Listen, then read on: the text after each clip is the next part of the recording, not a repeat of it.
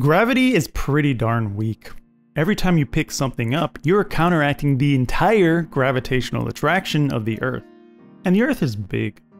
Therefore, there's a hint of irony that the weakest of fundamental forces is responsible for one of the most extreme and aggressive environments in the universe.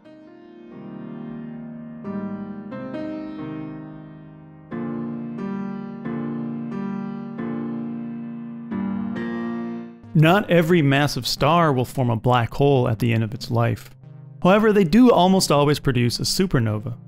Whatever you think you know about supernovas, it's unlikely you've seen the full picture. I sure haven't. The more I read about supernovas, the more I focused on the core collapse event, the more questions I had, and the more information I found, and well, we are nearing the end of a half-century-long effort into researching this phenomenon. The end of a massive star's life is composed of cycles. As fusion occurs, the ashes or products of this fusion settle at the core. These ashes are themselves non-fusionable in their current environment and thus continue building up. The closest layer to the core burns the hottest and fastest and will eventually run out of fuel. This causes the volume around it to collapse, raising the temperature and density within the core until it can trigger a new wave of fusion. This continues in cycles where heavier and heavier elements collect at the core until they are unable to trigger more fusion. This principally occurs when the core is composed of iron. Normally, fusion occurs because the resulting new element is a more stable configuration and lower energy state for its components. Iron, however, is the most stable configuration you can create. Giving iron more energy actually causes it to lose stability, as we will learn in just a bit. Above the iron core, the gravitational pressure from the star's mass is counteracted by the thermal pressure of fusion. But inside the core, this doesn't exist. Instead, what's keeping the core intact is degeneracy pressure of electrons. As we learned in the last video, degeneracy pressure actually weakens when densities and pressures get too high. As the silicon layer above burns during the last day of the star's life, its iron ash is deposited onto the core. The core's mass continues to increase until reaching the Chandrasekhar limit. Once our degenerate core reaches this limit, it collapses. In a tenth of a second, our roughly 5,000 kilometer diameter core shrinks to a diameter of less than 30 kilometers. This brief action, moving that much mass further down the gravity well, produces as much energy as about 80 suns would release over their lifetime. This dramatic collapse is the product of an even more dramatic positive feedback loop. The unimaginable increase in density forces electrons to fuse with protons in a process called neutronization, producing a neutron and a neutrino. This loss of electrons within protons alleviates the electron degeneracy pressure, and thus the core collapses faster. As the density of the core spikes, so does the temperature. At about 10 billion Kelvin, the gamma rays produced shred through the iron nuclei that took millions of years to form, breaking them into particle components of protons, neutrons, and alpha particles. Iron is the most stable configuration for these particles. Thus, by fragmenting these nuclei, we reduce the stability and internal energy of the core. In its weakened state, the core collapses faster. This feedback loop serves to generate the hottest object in the universe. As it collapses, the momentum of the shrinking core actually causes its density to overshoot the average density inside of a nucleus. The strong force acts like a spring. If you're too close, it pushes you away, and if you get too far, it pulls you back. In this case, our neutrons are too close, and the strong force pushes them back. This causes the core to rebound out to a diameter of about 50 kilometers in an event called the bounce. This rebounding motion slams into the infalling matter in the star, creating a shockwave of unimaginable intensity that begins traveling outwards. As intense and extreme as this shockwave is, if there's a significant amount of iron falling towards the core, the iron will efficiently absorb the energy from the shockwave and photodisintegrate, rapidly weakening it. After about a tenth of a second, the outward traveling shockwave loses enough energy to stall at a distance of roughly 200 kilometers. The outward pressure of the shockwave is equal to the inward pressure of the infalling material. You can see the stall in this model of supernovae explosions. So if our shockwave stalls as it travels out, it begs the question, how do extremely large stars explode? Neutrinos. During and after collapse, neutrinos are produced in immense quantities with greater and greater energy. Similar to how high-energy UV light cannot pass through glass, these high-energy neutrinos cannot pass so easily through the incredibly dense matter of the collapsing core. This environment is opaque to neutrinos. This trapping of neutrinos causes the core to reach temperatures I've seen range from 100 to 500 billion Kelvin, depending on the source of information. But where do these neutrinos come from? To understand this, we need to take a step back and learn a bit about the nature of neutron stars.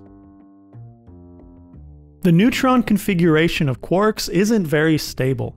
In order for a neutron to stay a neutron, it needs to interact with the quarks and the strong force of a proton. Otherwise, neutrons will decay into a proton, electron, and an antineutrino. Now obviously, in a neutron star, there are a ton of neutrons and very few protons, not enough to satisfy all of those neutrons' needs. How can such a thing exist? Let's pretend one of these neutrons loses stability and decays into a proton, electron, and antineutrino. Well, our old friend gravity is still very much present and very intense, thus our electron and proton don't go anywhere. The antineutrino has so little mass that it escapes quite easily. The electrons in this highly dense environment are degenerate, meaning they aren't particularly happy to be squeezed up against all the other electrons. If a neutron wants to decay, it must be able to squeeze yet another electron into the electron degenerate environment. If it doesn't have the energy to do this, then it simply cannot decay. This is what normally keeps a neutron star intact. But this is not the environment inside a collapsing core. A collapsing core is not very degenerate. Degeneracy occurs at lower temperatures, and our freshly collapsed core is likely the hottest object in the universe. The unimaginable heat provides our neutrons with more energy than they can handle, causing them to rapidly decay into electrons and protons. The resulting electron and proton are then subsequently fused back together due to the immense pressure, forming another neutron. Each time a neutron decays or is formed, an antineutrino or neutrino is released respectively. This is called the Direct Urca Process and serves to produce neutrinos in unimaginable abundance as long as the temperature is ludicrously high. These neutrinos can then either bounce off and transport energy to a nucleon or electron, or be reabsorbed by a nucleon to produce the other nucleon and a lepton. We return to our stalled shockwave.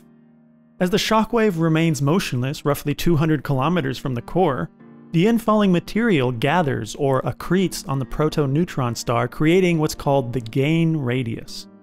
In between the gain radius and the shockwave is a small volume called the gain region.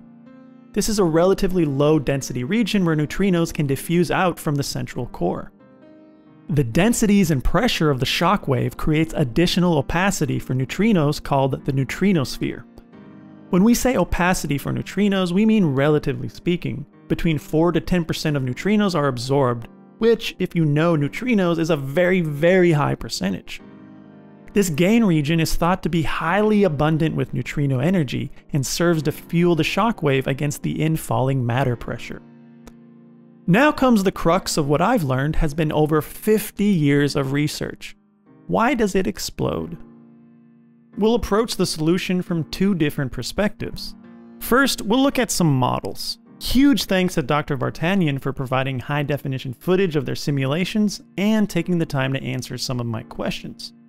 Afterwards, we'll look at a simple English explanation of what's happening. First, the model. The new material in the gain radius is highly turbulent. It is, after all, a fluid. The material is being superheated by neutrinos, and this turbulence helps turn over the mantle to aid in more efficient neutrino heating and increase the time neutrinos spend in the mantle. In large stars, the material is not homogeneous, and thus there are some regions of slightly lower density than others. As the turbulence becomes more extreme, it will disrupt the spherical nature of the shockwave based on those inhomogeneities. This stimulates the production of a dipole structure. This newly formed axis serves as the direction our explosion will propagate. The belief is that the dipole structure separates outward explosion on one axis and accretion of material on another. This permits the liberated gravitational energy from the accreting matter on the core to continue the creation of neutrinos to further fuel the explosion. A spherical explosion would mean no more accretion and therefore no further fueling of our explosion. For very large stars, it's unlikely this would provide enough of an initial burst to explode outright. Therefore, in these models, large stars almost always explode asymmetrically, and smaller stars can explode spherically. That's a very technical explanation. Let's see if we can't explain it more conceptually. The two biggest obstacles our shockwave faces are photodissociating nuclei absorbing its energy and the physical ram pressure of this matter itself. In smaller stars, this is not such a big obstacle, and we see the shockwave only stalls for an instant. In larger stars, this poses more of an issue. Both photodissociating nuclei and ram pressure decreases as density decreases. Thus, as long as the gain region can sustain the shockwave, the amount of matter or ram pressure and density above it decreases, while the amount of neutrino heating below it increases. Eventually, the pressure from neutrino heating overcomes the ram pressure overhead and our shockwave restarts. In larger stars, it takes longer to reach this point. This causes more neutrino energy to build up in the gain region, known as accretion luminosity, so when the shockwave finally does release, it is accompanied with greater neutrino release as well. Therefore, larger stars explode with greater intensity after a longer delay. As the shockwave dissipates, the superheated gain radius is flung away and neutrino opacity drops. Over roughly the next 10 seconds, the direct Urca process serves to cool the neutron core from its hundreds of billions of Kelvin all the way down to 1 billion Kelvin. It's just mind-bogglingly fast. I can't even say these words. At about 1 billion Kelvin, the neutron core becomes degenerate enough to prevent further cooling through this method.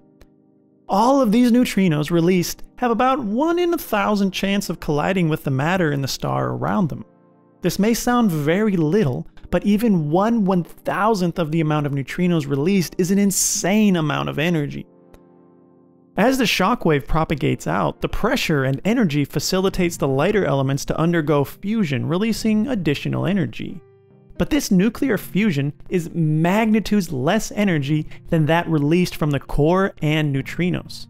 That's how much energy was created from the core collapse. A literal wave of nuclear fusion contributes only a tiny fraction of the entire energy released from a supernova. There is certainly more to discuss, but I have to draw the line somewhere. Someday in the future we will certainly return to related topics. But to wrap things up, I just want to say that core collapse supernovae are the most energetic events known to science. A single supernova can release around 10 to the 46 joules. But this is mostly in the form of neutrinos, so we barely see 1% of that energy. Some of this energy is converted into kinetic and thermal energy to jettison the solar mass away, as well as absorb to form larger elements. But we still have an insane amount of energy to get rid of. The supernova, Assassin 15, was observed to be radiating away 2.2 times 10 to the 38 watts of energy, or 10 to the 38 joules every second. All of the stars, all of the fusion in the Milky Way galaxy radiates away about 8 to 15 times 10 to the 36 watts, depending on the calculation. For about a month, this singular supernova was producing more electromagnetic energy than our entire galaxy. Mind-boggling.